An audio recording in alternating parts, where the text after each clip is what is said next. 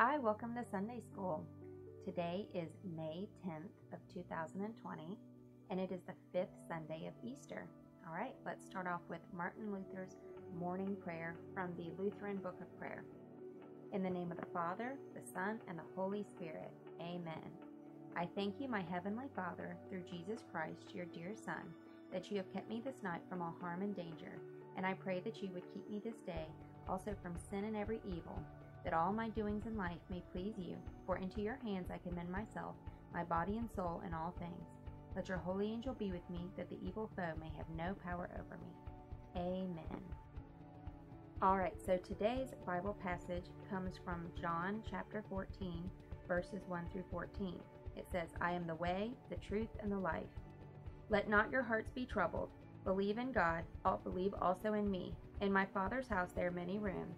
If it were not so, I would have told you that I go to prepare a place for you. And if I go and prepare a place for you, I will come again and will take you to myself, that where I am, you may be also. And you know the way to where I am going. Thomas said to him, Lord, we do not know where you're going. How can we know the way? Jesus said to him, I am the way and the truth and the life. No one comes to the Father except through me. If you had known me, you would have known my Father also. From now on, you do know him and have seen him. Father Philip said to him, Lord, show us the Father, and it is enough for us.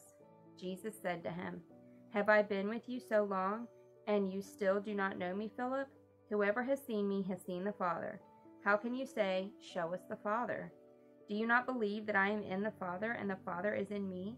The words that I say to you, I do not speak on my own authority, but the Father who dwells in me does his works. Believe me that I am in the Father, and the Father is in me, or else believe on account of the works themselves. Truly, truly, I say to you, whoever believes in me will also do the works that I do, and greater works than these will he do, because I am going to the Father.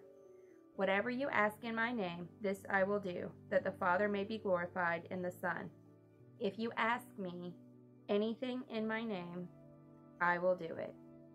All right, so that's pretty interesting. Jesus was being very straightforward. He was just saying, I am, believe in me, pray in my name, and it will be done. He is saying that he and the Father are one as well.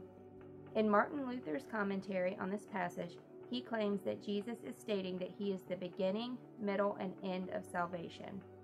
Pretty much the bottom line for this passage is trust in Jesus because he is the way, the truth, and the life. All right, now, it's time for us to do the Apostles' Creed.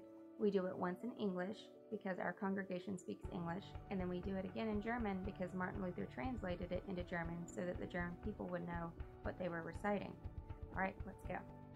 I believe in God, the Father Almighty, maker of heaven and earth, and in Jesus Christ, his only Son, our Lord, who was conceived by the Holy Spirit, born of the Virgin Mary, suffered under Pontius Pilate, was crucified, died, and was buried.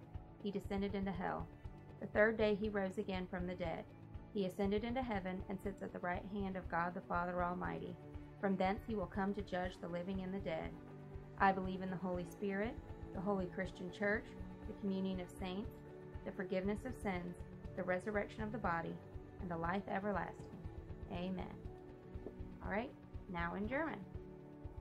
Ich glaube an Gott, den Vater, den Allmächtigen, den Schöpfer des Himmels und der Erde, und an Jesus Christus, seinen eingeborenen Sohn, unseren Herrn, empfangen durch den Heiligen Geist, geboren von der Jungfrau Maria, gelitten unter Pontius Pilatus, gekreuzigt, gestorben und begraben, hinabgestiegen in das Reich des Todes, am dritten Tage auferstanden von den Toten, aufgefahren in den Himmel.